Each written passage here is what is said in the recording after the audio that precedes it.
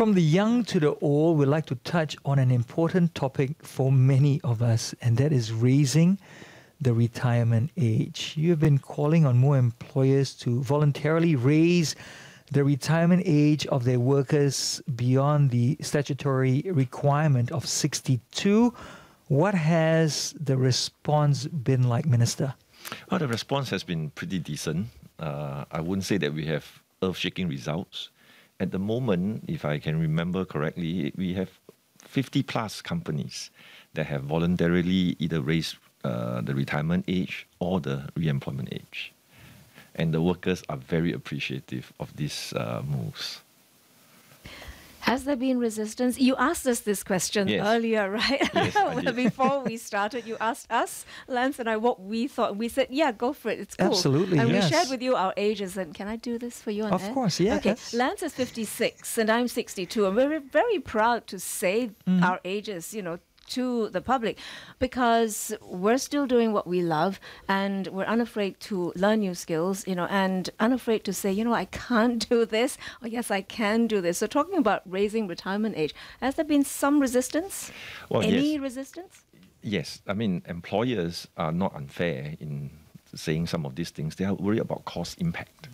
And cost impact not just in the dollar sense of pay, but also health issues, perhaps, of the older workers.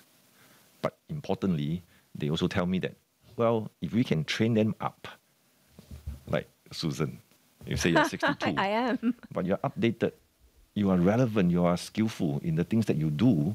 I try to be.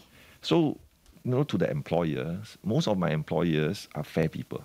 So they say that, Susan, you are productive. I pay you this X amount. You deliver that X amount of productivity. Yeah, I don't look at your age. So workers have to do our part as well. We've got to stay up to date with the relevant skills, with added skills, hopefully, so that we can be productive. And age will not really be that much of a factor if we are skillful and we keep healthy. I guess the big question also is, would the NTUC also push for the restoration of CPF contribution rates for workers above 55 years old to not only ensure retirement adequacy, but also to encourage seniors to continue working? Oh, yes. We have been doing that actually for quite a while, and we think that this is a good rethink of our CPF, so that indeed for aging population, how to plan for adequacy of retirement, so on and so forth. It is, I think, a necessary thing to do.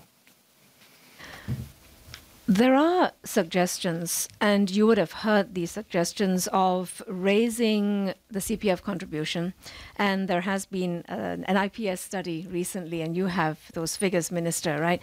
If a 55-year-old in 2018 can actually save $31,000 to $145,000 more if the full CPF rates were restored, then, this is the 10-year time frame from 55 to 64. Yes. It will then double their eventual CPF life payouts. What are the possibilities of some of these suggestions? And you would have heard these suggestions on the ground, I am sure. Challenges, can it be done? Can there be a middle ground, maybe? I think so. As I said, our employers, our unions, and our government, we have a very good working relationship. In fact, we form a tripartite working group to look at re-employment age and retirement age. And CPF is one of those subtopics within the work group's work scope. So we can expect them to give us a formal report sometime soon.